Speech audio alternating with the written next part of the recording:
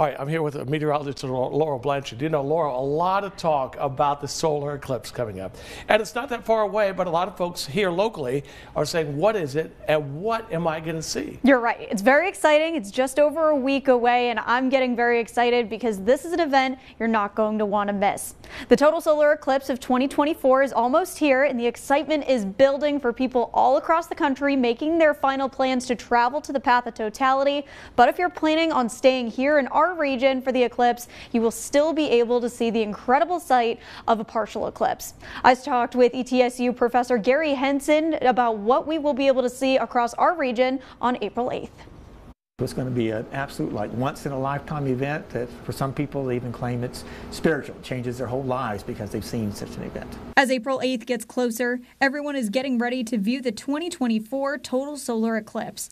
Dr. Gary Henson, a professor of physics and astronomy at ETSU, gives us a sneak peek of what we can expect while the eclipse is happening. But what exactly is a total solar eclipse? The solar eclipse, which is what we have coming up, most exciting because the moon will block the sun.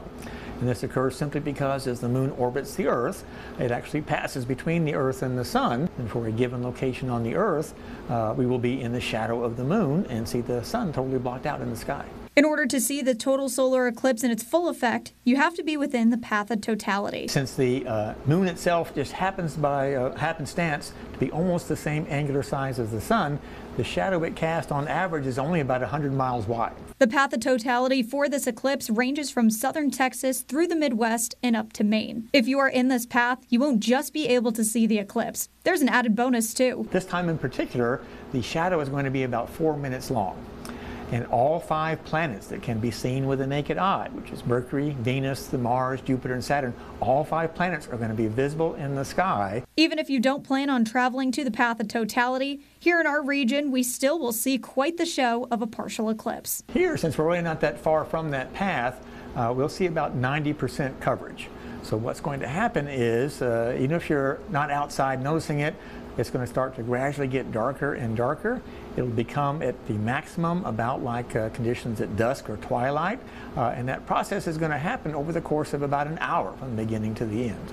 As everyone gets excited for the eclipse to happen, there are some safety concerns to cover. The easiest thing to view it, if you want to try to view it while it's happening, is to have either like the special eclipse glasses or an actually specially made solar filter, because you must block out like 99.9999% of the sunlight to safely view it. It's just too intense. You can easily damage the retina of the eye by looking at it too long.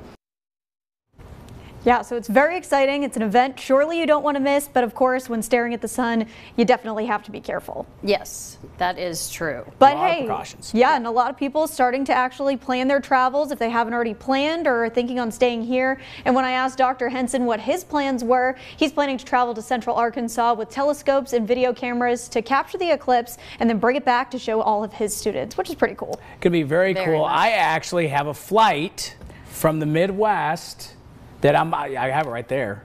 I'm gonna hit you up afterwards. You do? Through the time of the eclipse. So I'm anxious to see how that all plays out. Casey's got a front I'll row report seat. back. So yeah, but it's going to be very cool. Yeah. You know, it's not up to me. I'm just going to be sitting there buckled in and looking out the window for sure. But, I mean, if you get pictures and looking okay, at Yes. okay, Yeah. okay. It's be safe exciting. with my eyes. Right, I know. And the countdown Always is on. looking out for me. Yep, the countdown is on, just over a week away. All right. Thanks, All Laurel. right, Laurel, thanks.